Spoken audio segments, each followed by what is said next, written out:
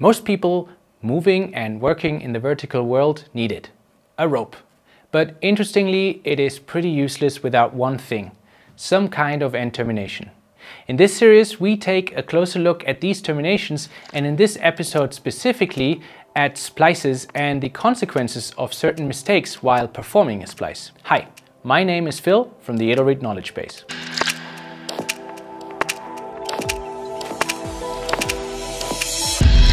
Okay, this episode will be a little geeky.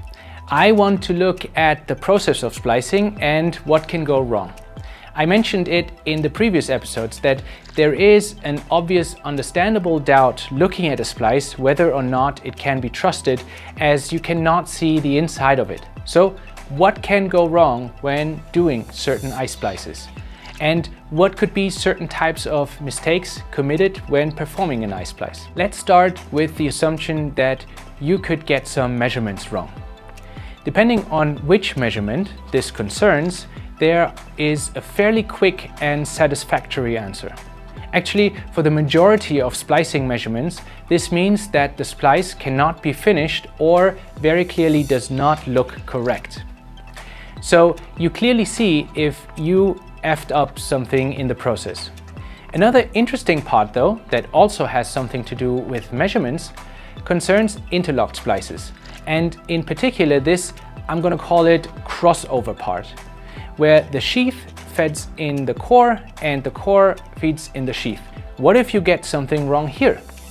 To judge this, we made and pulled different long interlocked sheath core crossover sections. So let's break and see. Very interestingly, you immediately see that longer crossover section does not increase strength. In the case of this sheath and core, we reach a maximum strength of around 10 kilonewtons that from 20 centimeter crossover length does not go up anymore with longer crossover sections. We also see that the lower end in this case is around 15 centimeters. At this point, the friction of the interlocking is simply too low and both pieces just get pulled apart. Of course, note that these values again are specific to these tested braids and can of course be different for a different braid. The result here is you will not increase the strength of a splice with longer crossover sections. And this point gets even more interesting when we perform the test again with 15 centimeter crossover length, but this time secure it by a few handmade stitches, because then we also get close to the 10 kN. Again, emphasizing the point made in the previous episode that securing of the splice is important to keep all elements in place, but it doesn't increase strength. Also, an interesting value here is to test how strong a knotted connection between the same sheath and core would be. We see that this is far lower than the interlocking method, and a reason why splices are so strength efficient.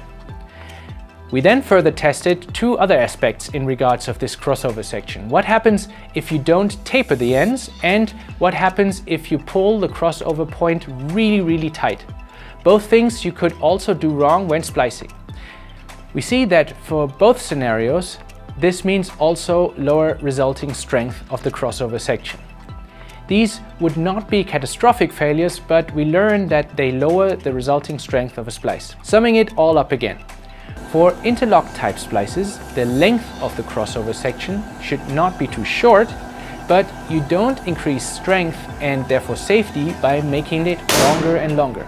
And not tapering your ends properly or pulling the crossover point too tight can result in a decrease of overall strength for a splice.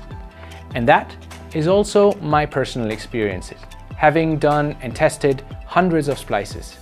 The more smoothly and balanced your splice is made, the stronger it is.